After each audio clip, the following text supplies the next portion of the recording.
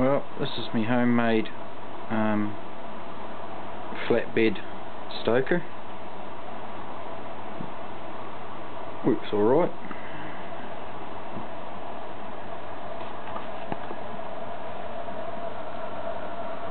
I don't know if you'll be able to see that, but that's the drive mechanism.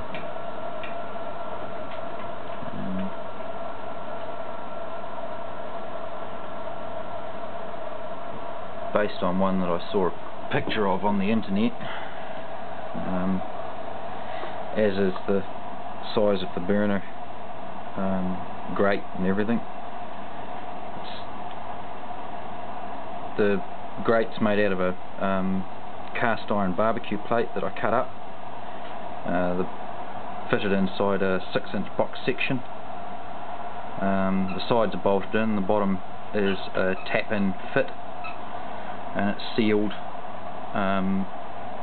with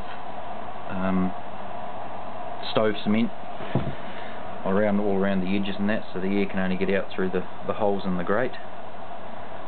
Where are we? Yeah. It's only, I need a faster motor for it.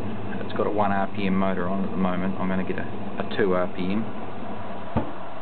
That should open things up a bit, but it puts out a surprising amount of heat actually. There's an ash bin under it that holds probably about 2 US gallons, I suppose.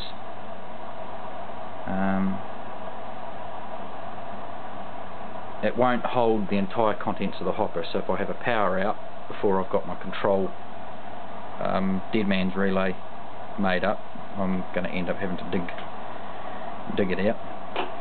But geez,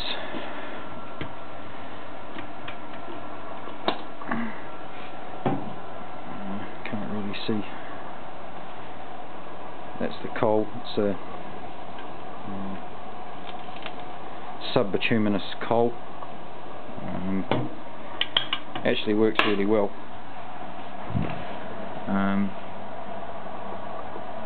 It alters from a lot of the ones I've seen on the internet. Instead of just having a flat plate that slides backwards and forwards, there's actually a block mounted on the back of it, so it pushes forward and then pulls back pushes the coal forward, rather than just the plate carrying it forward and then sliding back. What I always found was happening is the ash you can see there is actually sort of a clinker type stuff. It'll hang sort of 2 inches over the end of the bed and then break off, but it was slowing the fire, or slowing the pushing down enough that the coal wasn't pushing forward. The plate was just sliding backwards and forwards and not actually doing a lot. So I put the pushing block on it. Yes, and the dog wants to help. The pushing block on it, and it pushes the coal out, and that works quite nicely. We haven't really had a real cold snap yet, but I've had to keep the stove turned down during the day to stop it from sort of overheating the house. It's been running for about a week now, and yeah, I haven't actually had a problem with it. That plate that you see sitting over the top of the bed, or over the top of the just behind the fire there, that ensures that any gases that gas off ahead of the flame are pushed out through the flame. There's another plate below it that makes sure that the coal, if it does clinker on the bed, is pushed down and doesn't try and just bunch up behind the clinker, which it was doing. That works really well. That just allows it to push straight through. So yeah, all in all it works quite well, and I've got a couple of computer fans on the back, and there's a shroud over the top. That top covers a shroud. There's inch flat bar on edge, mounted at inch spacings that blows the air through, and that goes from the chimney goes out below where you can see the burner there. The chimney actually goes out well below that, and it's fully heat sinked up the back and over the top, so it actually punches out quite a bit of heat. It's actually quite uncomfortable sitting where I am filming. You wouldn't want to be sitting here for any extended period of time. But yeah, it works alright and does its thing and keeps my house warm for about, it's using about a US 5 gallon bucket of coal a day.